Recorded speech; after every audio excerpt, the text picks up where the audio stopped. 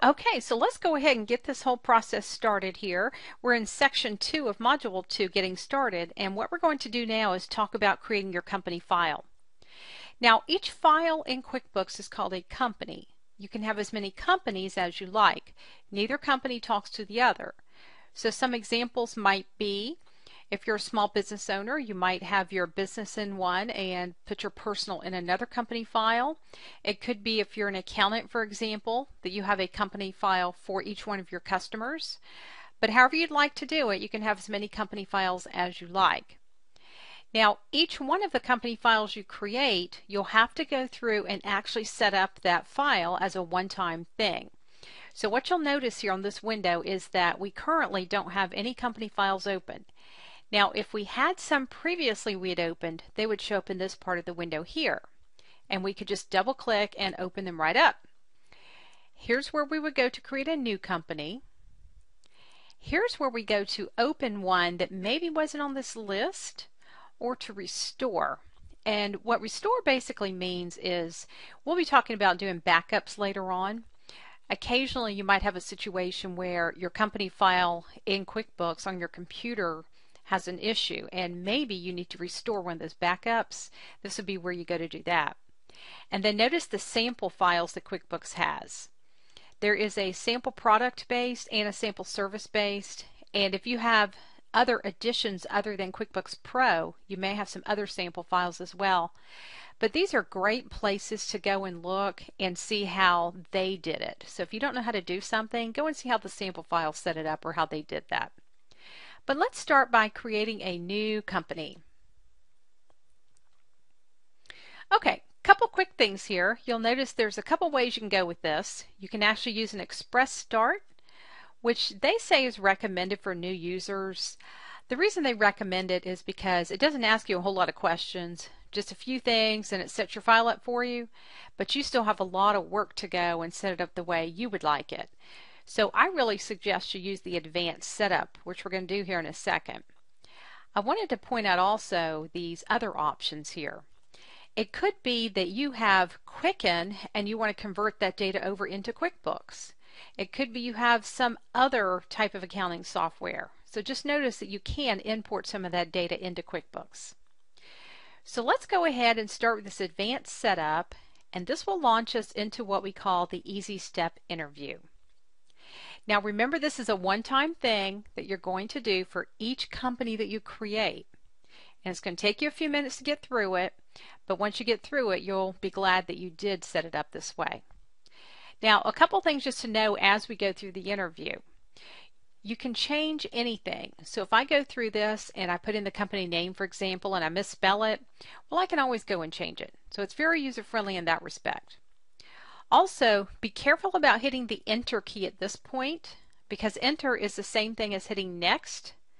So we'll talk about turning that feature off once we get inside our company file.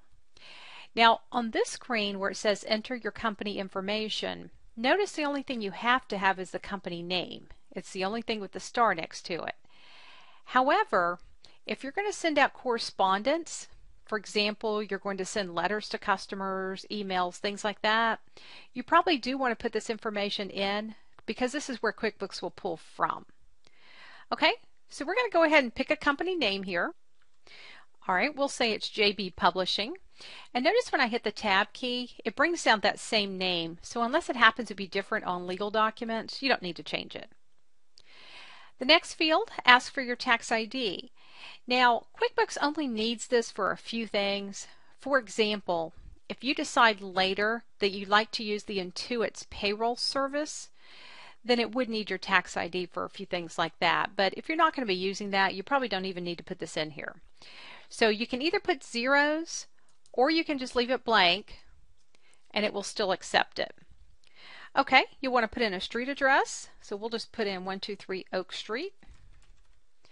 And let's say this is in Charlotte, North Carolina. Okay, we're going to go ahead and put the zip in. This is the country, the United States, but notice that I could be in some of these other countries that you see listed here. There is a place for the phone number, the fax, the email, and the website. So again, you'd want to fill those in. Okay, I'm going to click Next at the bottom, and now it asks me to select my industry. Now keep in mind when you're looking down this list, there is no wrong answer here, but try to pick something close to what your business does. Now the reason it's asking you to pick an industry is because based on how you answer the questions and which industry you choose, it's going to create a generic chart of accounts for you a little further down the line. So let's look down the list here. So we've got a publishing company. So let's just say in this particular case, you can see there's all types of industries. I'll go to the bottom and pick a general service-based business. And I'll click Next. Now this screen asks, how is your company organized? Now notice it's got the sole proprietor option, it's got an LLC, an S Corp. Don't get hung up on this screen. The reason it's asking you which one of these you are is because if you plan to do your own taxes, and you're going to use some sort of software like TurboTax, for example, it will need to know what line to pull items onto in the tax form. Now, if you have an accountant that does your taxes, pick Other or None, because if you pick one of these other options, every screen that you enter is going to have an option that says which tax line would you like this to go on your tax form. And you're not going to have a clue and you'll get hung up on that. So just pick Other or None, and that way you don't have to worry about it. I'm going to click Next at the bottom, and it says select the first month of your fiscal year. And it's going to default to January unless yours happens to be different. Okay, let me explain why it's asking you about this.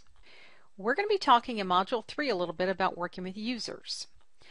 Right now, if your company file was set up, you would just open QuickBooks, open your company file, and just start working. But you do have the ability to set it up so that when you open the company file, the user has to type in their username and their password in order to get in. Now, some reasons you would want to do this is, number one, if you want to limit an employee's access to certain areas of the program, you can do that by setting up the users. You can also track when changes are made, who made the change, what it used to be, what it is now. The administrator is one of the 5 users that you can have in QuickBooks. This is asking if you'd like to set up the administrator password. Now, I would definitely do this in real life. It's highly recommended. But for right now, I'm going to go ahead and click Next and get past that, and then like I said, we'll talk about the users a little bit later. Now it says it's going to create my company file. So I'm going to click Next, and this is like your save screen. So all you have to do on this screen is, if you like the name that it gives it, just go ahead and hit Save, and then notice it's actually going to set up your file for you. So you're going to see in the background here in a few moments, your title bar appears with the company name, and then you'll see the home screen appear and things like that. Okay?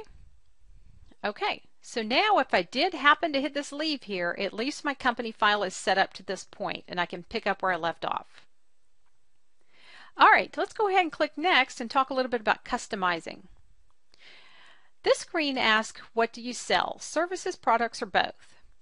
So let's say that I only sell services right now, and then later I decide to add products. I can certainly come and change this. I'll click Next at the bottom, and then it asks, do you charge sales tax? So if your business does charge sales tax to its customers, then you'd want to choose yes on this particular screen. Now, it's not going to ask us which tax or all of that stuff at this point. Right now, all we're doing is turning options on or off on our home screen. So I'll go ahead and click Next, and then it asks if I'd like to create estimates. Now, a good example of an estimate would be construction. If I wanted to have my kitchen remodeled, I'd probably ask the construction company to give me a quote or an estimate first. And that's what this allows you to do. So if you're in that business and you want to create quotes, you would say yes. I'm going to click Next, and now it asks about using statements. Now basically a statement goes out at the end of the month, and it lists each thing that happened on the customer's account. Whether you had an invoice, they made a payment, you issued a credit. It's just a history of everything that happened that month. Again, it's optional for your business. Okay, progress invoicing. Now, if I were actually setting this up, I would have put this question right behind the estimate question, because here's what progress invoicing does.